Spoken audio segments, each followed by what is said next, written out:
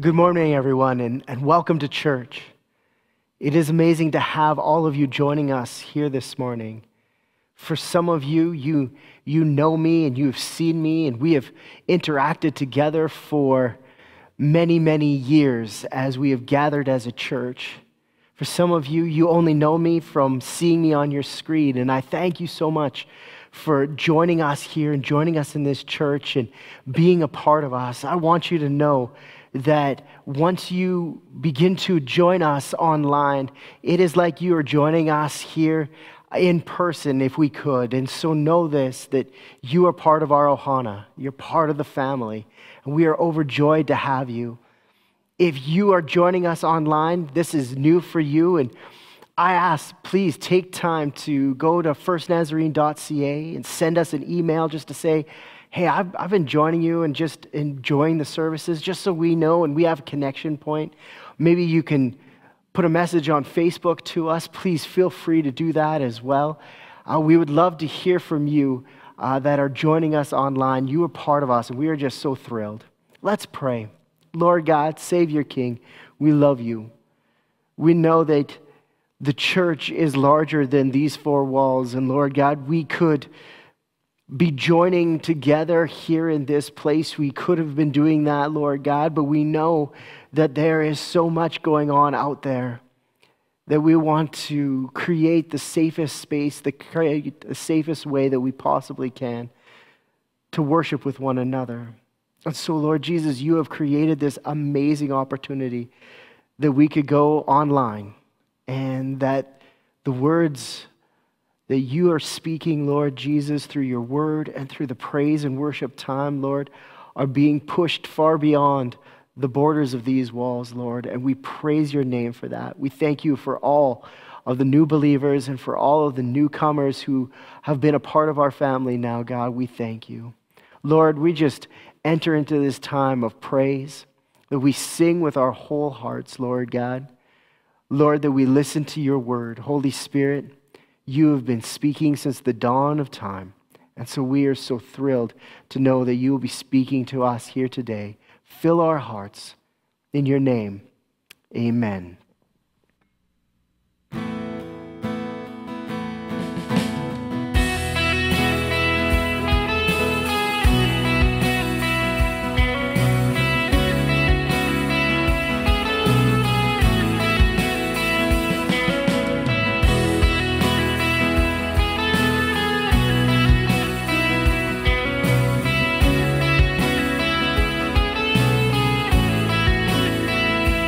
God is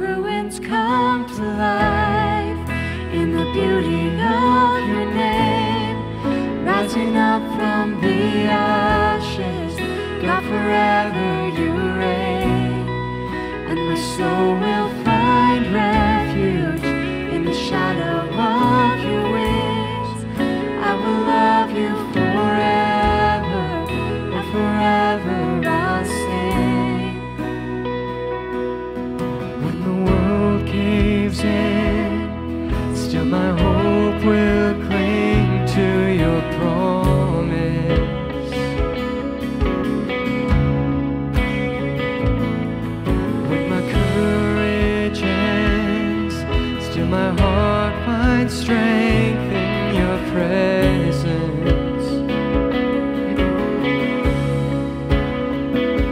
And I'll walk through the fire with my head lifted high and my spirit revived in your story.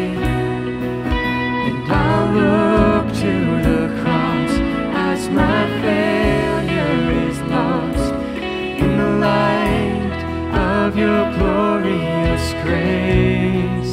Let the ruins come to life in the beauty of your name, rising up from the ashes. God, forever you reign, and my soul will find refuge in the shadow of your wings. I will love you forever, and forever I'll sing. So let the ruins come to life in the beauty of your name, rising up from the ashes. God, forever you reign, and my soul will find refuge in the shadow of your wings. I will love you forever, and forever I'll sing.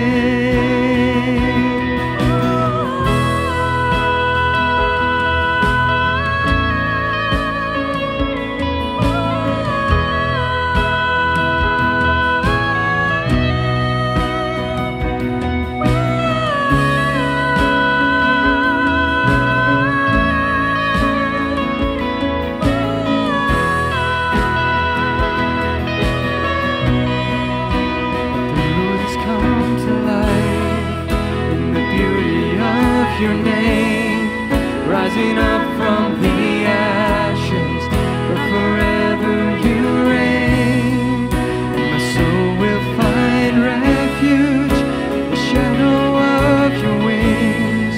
I will love you forever, and forever I'll sing.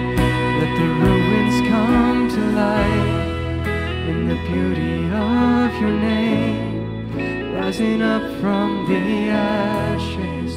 God, forever you reign, and my soul will find refuge in the shadow of your wings. I will love you forever, forever I'll sing.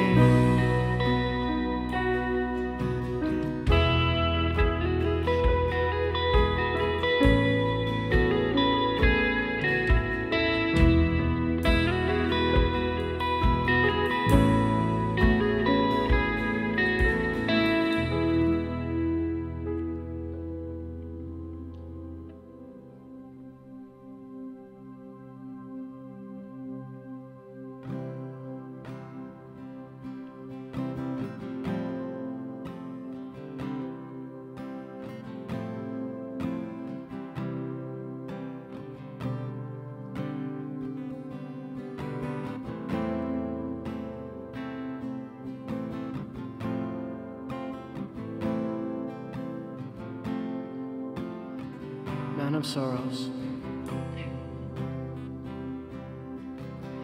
Man of sorrows, Lamb of God, by his own betrayed.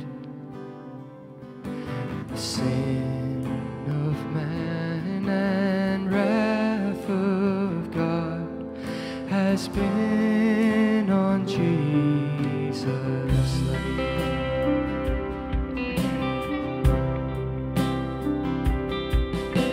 Silent as he stood accused, beaten, mocked, and scorned, bowing to the Father's will,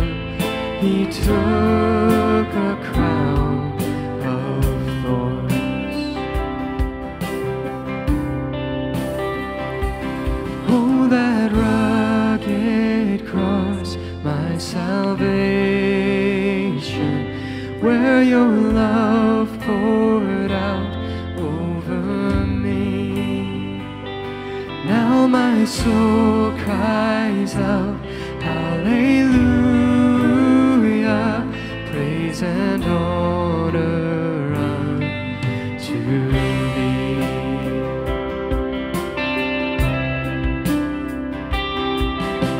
Sent of heaven, God's own Son, to purchase and redeem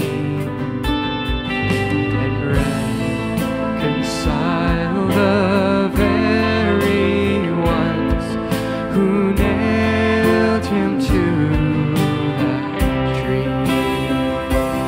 Oh, that rugged cross, my salvation, where your love poured out over me. Now my soul cries out, hallelujah, praise and honor unto thee.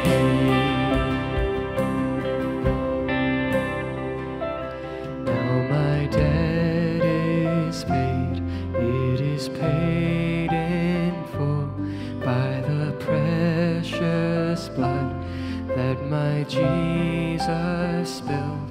Now the curse of sin has no hold on me. Whom the Son sets free, oh, is free indeed. Now my debt is paid, it is paid in full by the precious blood that my Jesus spilled. Now the curse of sin has no hold on me. Whom the Son sets free, oh, is free indeed. Oh, that rugged cross, my salvation, where your love poured out over me. Now my soul cries out, hallelujah, praise and honor to thee.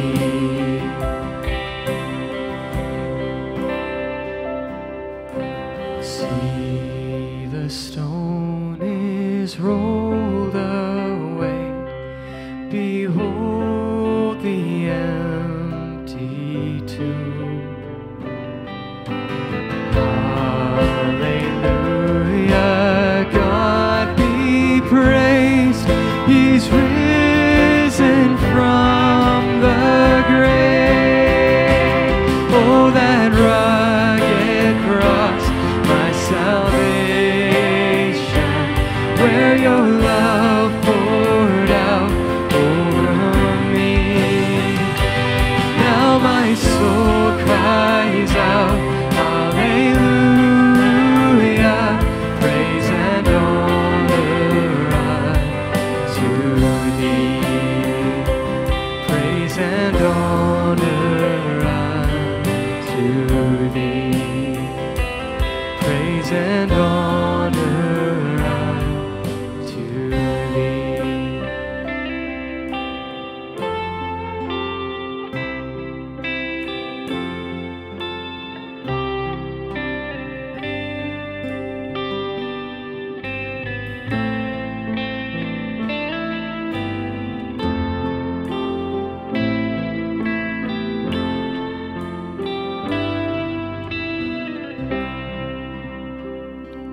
This is the moment in our service where we just take a time to pray, just us and God.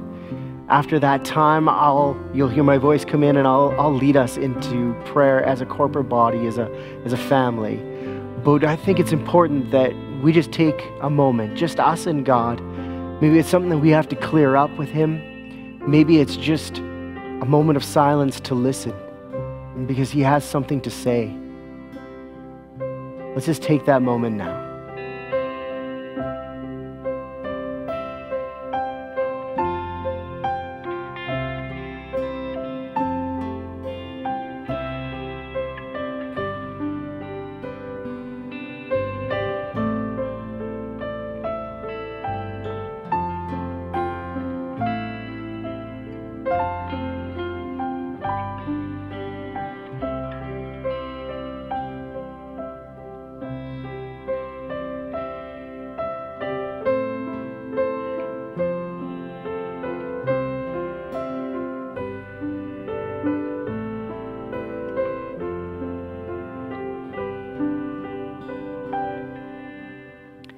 Lord God, we love you.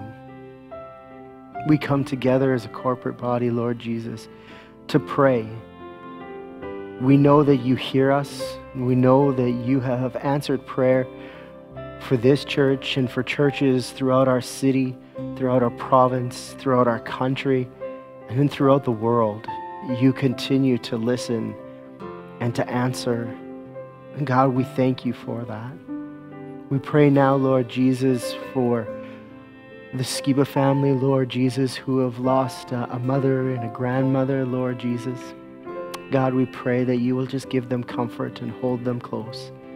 We thank you for Mrs. Henderson and all that she has done in your name, Lord Jesus. She was truly a graceful servant of yours. And so we thank you for the time that we got to have with her. We thank you for the 99, just about 99 years that you gave her, Lord Jesus. Thank you.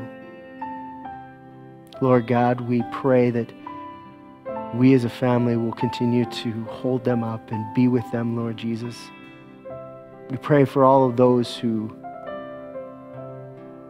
are not in the best condition that they have ever been, Lord, that they feel aches and pains, where maybe some have had diseases that have entered their bodies that they don't want, Lord, but they have no choice. So, Lord Jesus, we just lift everyone up to you. We know that we cannot control this. We can't just shout and scream the aches and pains and hurts and diseases away. We can't do it, but we can come down on our knees, put out our hands, and give them to you. And you alone will be able to take care of everything in your will and in your love. And we thank you for that opportunity. We love you, God. In your name, amen. I want to thank all of those who have continued to give to the church in any and every way that you have. We appreciate it. We thank you. The church continues to function and to move forward. Oftentimes we might believe that because the building isn't being filled up, because people are coming into the building, that the church maybe isn't doing anything. But that is not true. The church is continuing to push forward.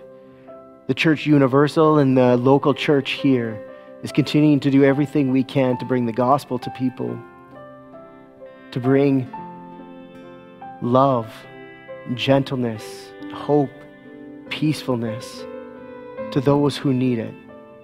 And so we thank you for your generosity and your continuing to give, as it has been written in the Word to do such.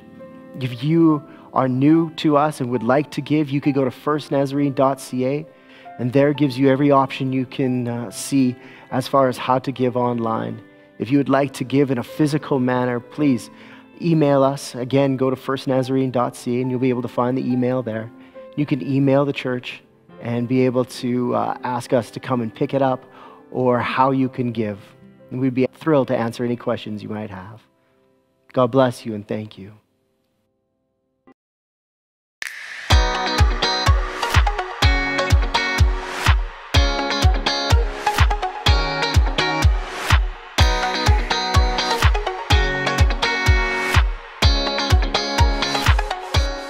All right, kids, let's talk.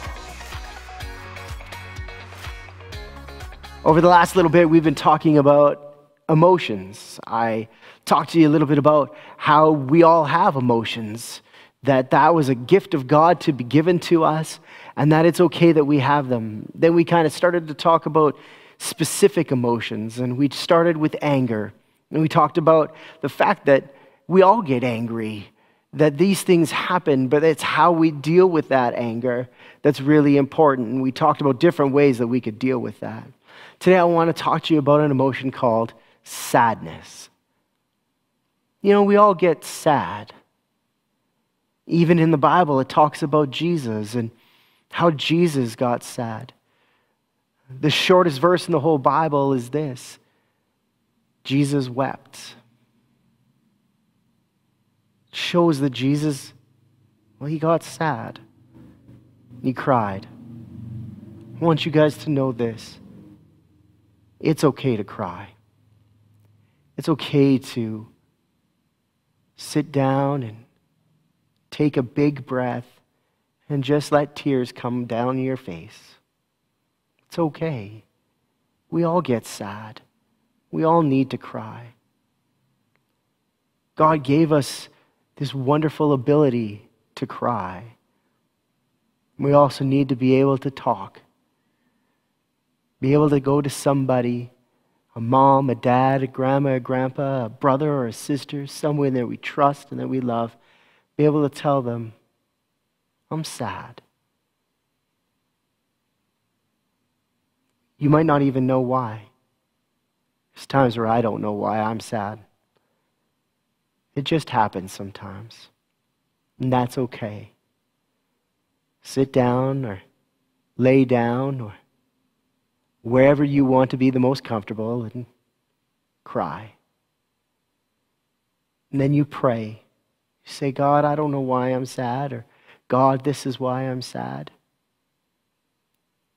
And I know that you are listening to me, and I know that you love me, God. Help me now, Lord, as I finish up my crying, dry my tears, and know that tomorrow is a new day. Lord God, I thank you for every kid that comes to our church. Lord God, I thank you that you allow them to just be sad sometimes. Sometimes there's a really good reason. Sometimes there's no reason at all. But it's okay to cry. And what happens after crying is the most important. And that's praying. Lead our kids to be able to pray. To tell someone that they're sad, and to tell you that they are, and allow you to comfort them, hold them, love them. For if they learn that now, Lord, oh, what a wonderful life they will have. In your name, amen. God bless you, kids. Okay, so we're still in Acts. Acts chapter 16. We're going to kind of finish off the story that we have started. We find ourselves in the house with the jailer. The jailer has become a Christian, has been given a promise that his whole household is going to become Christians. And so Paul and Silas go with him to his home. It is there that they speak to the family. The promise that God gives comes to fruition. This whole family comes to know the Lord. He serves Paul and Silas. They eat something. They are refreshed and renewed. And then they make their way back to the jail. They do this so that the jailer won't be put to certain death, because he has allowed them to leave their jail cell and to be with him in his home. Magistrates probably aren't going to understand. And so they go back to the jail where they await what is going to happen next. And so we're going to pick up in Acts chapter 16, verse 35 and 36 is where I'm going to start. If you're new to the Bible, Acts is in the New Testament. So if you flip to Psalms, which is right in the middle, and you just continue to flip to the left, you're going to find yourself into Matthew, Mark, Luke, and John, which are the Gospels. And right after that, you're going to find Acts. So you just keep flipping in Acts until you find the big number 16 and then the little number 35, which is where we're going to pick up. If you have a tablet or your phone, you can go to any Bible app, type in Acts chapter 16, verses 35 and 36, and it'll take you right there. And you'll be able to join us. So I'm going to go to the Bible now, and we're going to read Acts chapter 16, starting in verse 35. Acts chapter 16, starting in verse 35. When it was daylight, the magistrates sent their officers to the jailer with the order, "Release those men." The jailer told Paul, "The magistrates have ordered that you and Silas be released.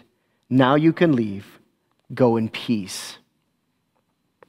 It's interesting that at this point we see that the magistrates just appear that morning. ever as pompous as they are, they call out, "You may release them." You might wonder, well, why would they go through all of this just to release these two individuals in the morning? Well, they do this to show an intimidation, to terrorize the population, to look at the population of people and say, look what we can do. We can take these two individuals and we can arrest them for really no reason, as we can do to you. We can beat you, we can imprison you, and then we can just release you to tell the tale to everyone that you can tell it to. And there's no way that you will ever know why we did it and when we are coming. And so it takes this population of individuals within the city and puts it under the magistrate's thumb. The magistrates are practicing terrorism against these individuals. It was the kind of intimidation that we see throughout history. And we see it, and more so for you and I to be able to talk about today, we see it in relationships where one person will be angry. The other individual will not quite understand why they're angry or what has been done to cause that anger. And then they stop talking.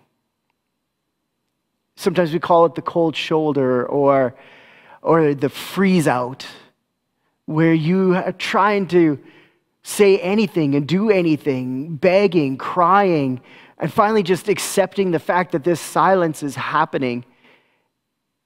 And then all of a sudden, when they deem that a sufficient enough time has gone by, they talk like nothing's ever happened. They release you without an apology, without a reason why. And that slowly drives you into submission. They assert their control over you. We've seen it so many times in so many relationships, and I believe that probably most of you who are hearing this here today know that this has happened to you. Know that it's happened to you on one occasion, two occasions, hundreds of occasions. Maybe it's happened with a friend. It's happened with a wife or a husband, a boyfriend, a girlfriend, maybe with your children or your parents. But you know the scenario in which I'm talking. It's brought to my attention that, especially because I work with a lot of young people, that it happens a lot in junior high and in middle school, where a group of friends will just decide that they're not going to be friends with the other person.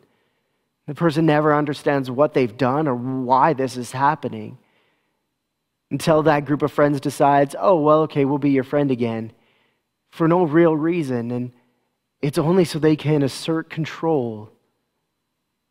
It's not good. If you're somebody who this has happened to, I'm sorry. And I want to talk to you about God and what submission really means. If you are hearing my voice and you know that you've been a party to something like this, it's time to ask for forgiveness,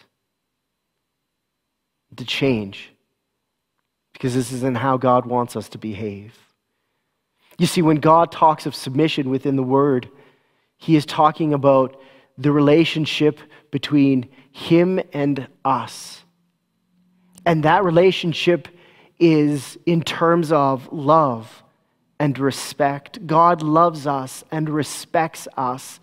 And because of that, He generates a relationship between us and Him that is built on that love and respect. And in that, there is a submission that is shown from us to Him and Him to us, where He says, I submit to you that I love you and I would do anything for you. And we do the same for Him. It is in that understanding of submission, that understanding of what a relationship with God looks like, that we can then find ways and seek out relationships that are the same as that. God does not want any relationship to have one being the domineering individual and the other a submissive individual. He does not have that with us where he is domineering over us, or he is waving his power over us, and therefore we submit, because that's not the relationship God wants. If it was, then that's the relationship God would have. God would assert his power over us, and we would, under sheer fear and emotional terrorism, give to him the love that we have, though it would not be real and it would not be true. It is the same as the relationships in which we seek with one another. He does not want us to be in any relationship that would be gained submission through physical or emotional terrorism. This comes the first point of the sermon here to say, seek out and maintain God-led relationships. Let me say it again. Seek out and maintain God-led relationships. The amount of family and spousal abuse that takes place in relationships is staggering. If you are a believer, then God is the head, and that headship was given to him through our permission, in granting him access to our hearts and into our lives. He did not kick down the door of our hearts. He knocked upon that door and we answered it, allowing him to come in with our permission, and therefore we relinquish the control and surrender of our rights to him. And in that way, we begin to involve ourselves in a relationship with him.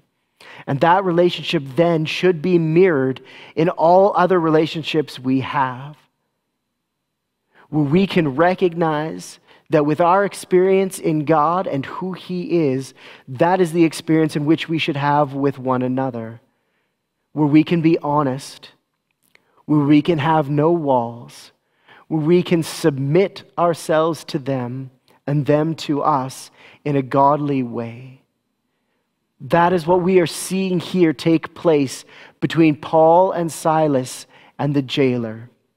You see, after the earthquake that takes place, which has nothing to do with Paul and Silas, that earthquake was purely for the jailer. It wasn't for them to escape. It was for them to enter into a relationship with the jailer, a relationship that modeled the relationship that they had with God. And so they create a God-led relationship with the jailer. However, with the magistrates, that relationship is different.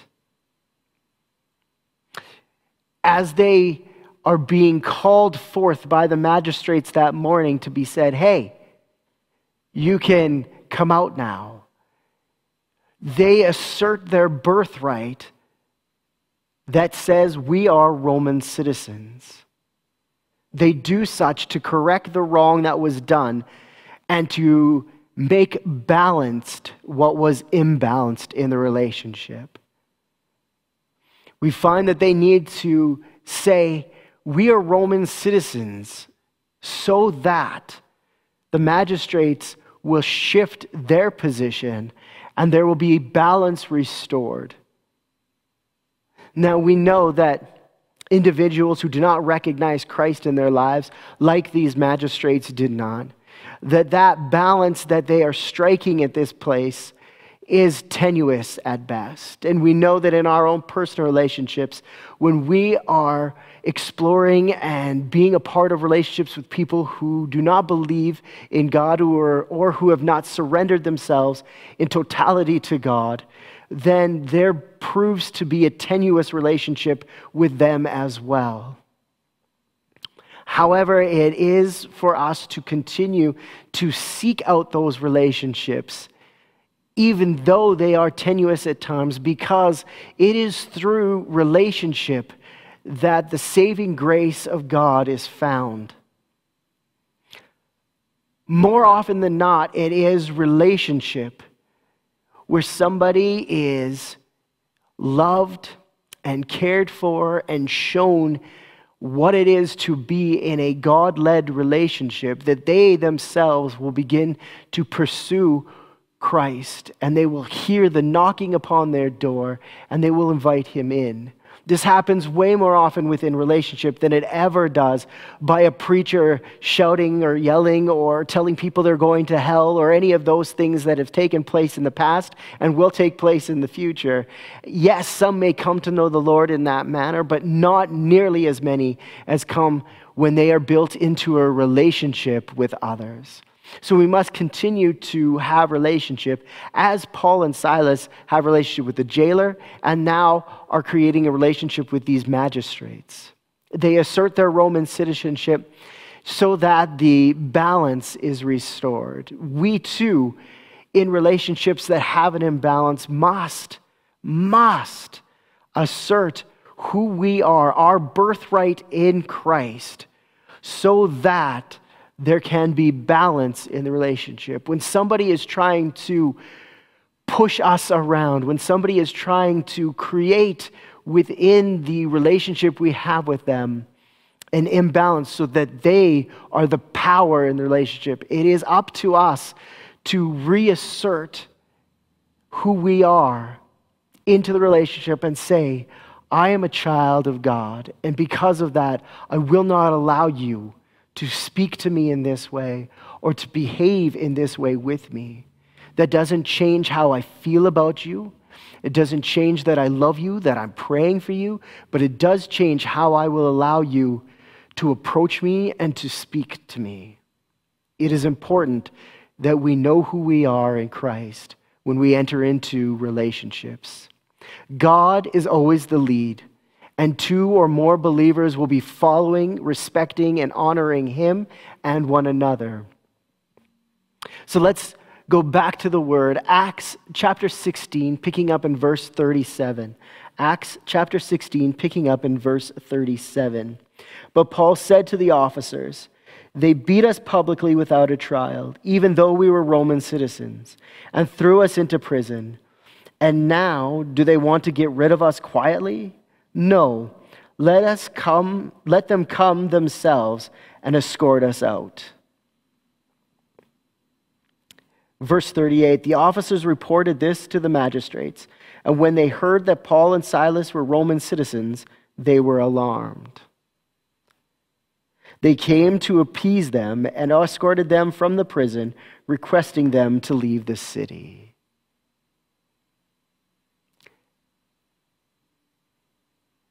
Now that Paul and Silas has expressed, listen, just so you know, this is who we are, this imbalance has been shifted. They wanted to just push this aside, treat them like anybody else, but Paul and Silas won't allow it. I want to now touch upon the second point in the sermon. Point 2. Soul saving supersedes our rights. Let me repeat that. Soul saving supersedes our rights. We see this in this scripture because the question must be begged to be asked. Why did they not say they were Roman citizens before? They had the ability to say we were Roman citizens when the magistrates were yelling at them, when they were brought forth to the jail, when they were beaten, when they were put in jail, when they were put in the stocks. All of this time, they could have said that they were Roman citizens, but they didn't. Why? Because they understood that there was a reason behind what was going to happen. That reason is that souls are more important than rights. And we see this to be true because the jailer's soul was saved. He needed to be saved, and so them being Roman didn't matter at the time.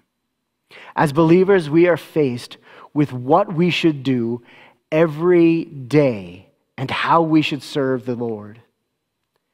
At times we get confused. When do we assert our given birthright? When do we put up a fight? And I must say that I don't have all the answers.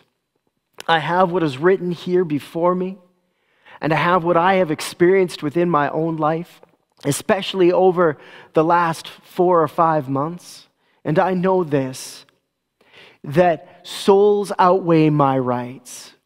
If I am uncomfortable, if I want changes, if I am hurting, but I hear or I see unbelievers coming, then I, as a believer in Jesus Christ, and you as a believer in Jesus Christ, must pause and think, this might not suit me. This might not be what I want, what I like. This might not be even what I am comfortable with. But souls always, hands down, outweigh rights. That's what we witness here. That they stay silent.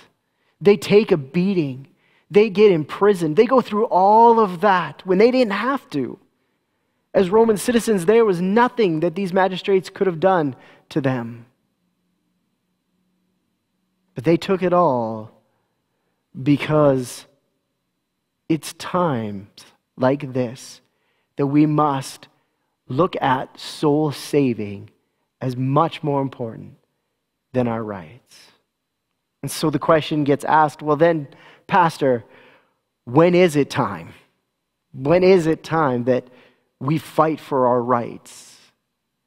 And all I can tell you is this: it's time when the Holy Spirit says it's time. Acts chapter 16, verse 40. After Paul and Silas came out of the prison, they went to Lydia's house, where they met with the brothers and sisters and encouraged them. Then they left. They left prison, not being allowed to be swept under the rug as the magistrates would have wanted, to say, oh, well, we'll just sneak you out. We'll just sneak you out of town and you can just disappear. And then we don't have to deal with the fact that we overstepped with you being Roman citizens. No, Paul and Silas said, you are going to walk us out of here and we're going to make our way to where we were called to be. We're going to go back to Lydia's house. And so after the magistrates have been put into balance in the relationship in which they have, though we're going to see that that balance doesn't last for very long, they find their way to Lydia's house, where they finished what God had called them to do, and they visited with these people, and they encouraged them, and they spoke to them, and I'm sure there was another sermon that was preached to lift up their hearts, to say, listen, we're going to be going, but God is with you. We know that, as it is written, that Luke probably stayed behind to continue to work with the church before he met back up with Paul later on. And so we know that this little church that was started means a lot to Paul and Silas, and even more to God. Point 3 is this: weird and wonderful is the church. Weird and wonderful is the church. In this very new church that we read here in verse 40, we see that Paul and Silas had a hand in it, but it was the work of the Holy Spirit. It is a wealthy woman whose heart was gently opened upon hearing the truth. And this truth was given to her through the Holy Spirit, and she accepted, and so did her household. And then perhaps the demon-possessed medium is there as well. And we know for sure that the jailer, who was on the verge of suicide, who saw these remarkable signs, and then himself just threw everything he had into believing, and said, how do I come to know the Lord?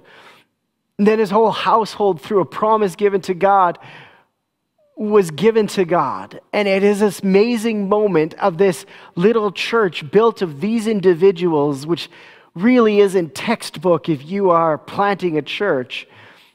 But the Holy Spirit went, this is good. Everyone who's listening, Maybe it's listening live right now, or maybe you're watching this some other time throughout the week. I need you to know that the church is imperfect. As a family, we are weird, and we are wonderful, and at times we are this dysfunctional mosaic of personalities and stories. However, it has always been that way. The church has always been that. We see it here. It has always been weird and wonderful. And as long as we always keep God as the lead, this weird and wonderful family will always flourish. And we'll always be giving up whatever we need to give up, whatever rights we need to surrender in order to bring one more weird and wonderful soul home. So what? Well, let's just review. 1, seek out and maintain God-led relationships. It is of vital importance to you personally, to the church, and to those who you are leading to the Lord, that you have God-led relationships in your world. 2, soul saving supersedes our rights. Always will, always has. That is the way it is. We as a church have gotten comfortable in how we have done things. And there is times where God says, it is time to not be comfortable. It is time to take on whatever is given you, and that you will have to push away the rights that you believe that you have, the rights that you have been given, and you need to just push forward in new ways in order to reach the souls that God wants. Why? Because, number 3, the church is weird and wonderful, always was and always will be. And I praise God for it, because I am a weird and wonderful soul that was reached because somebody pushed aside what was comfortable, what was right, and sought out a relationship with me to speak to me, to tell me that God wants my soul.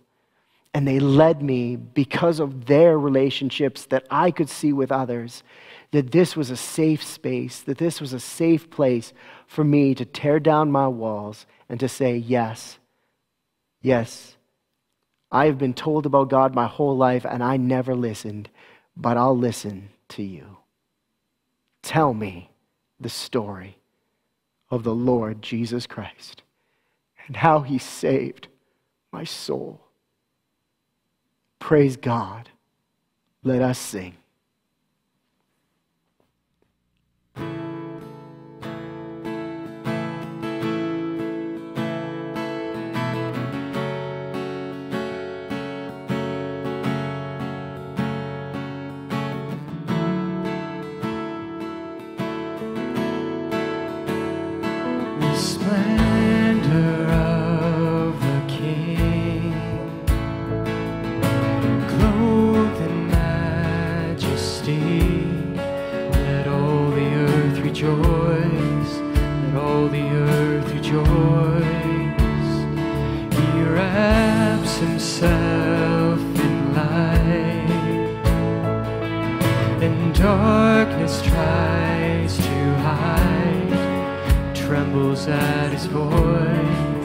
Trembles at his voice.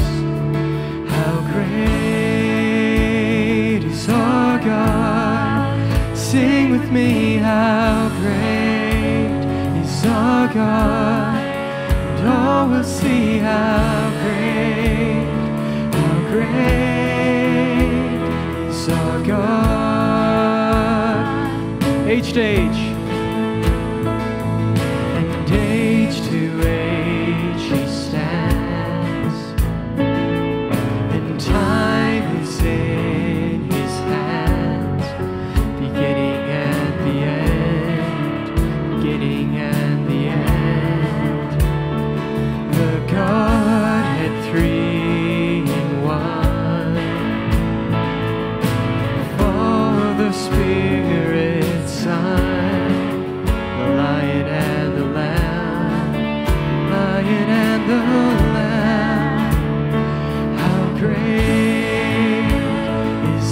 our God. Sing with me, how great is our God.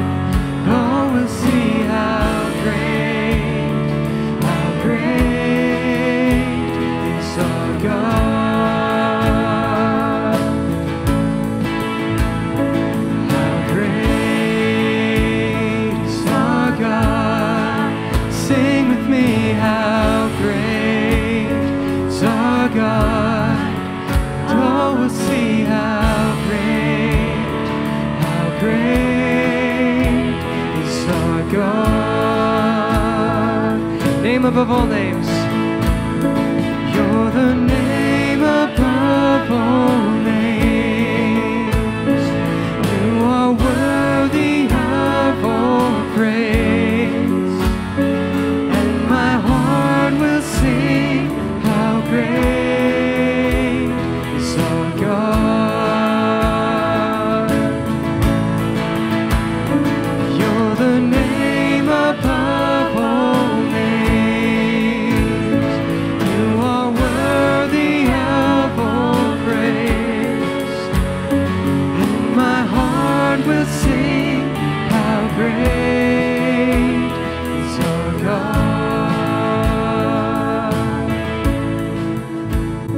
How great is our God.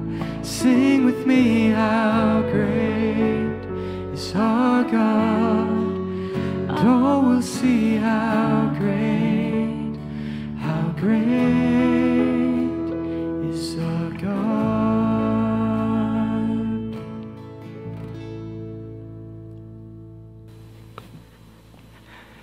Indeed, how great is our God. He is magnificent. I just want to say this briefly as we just go into prayer and close off our time together. If you are new to faith, if you are tuning into this for the very first time,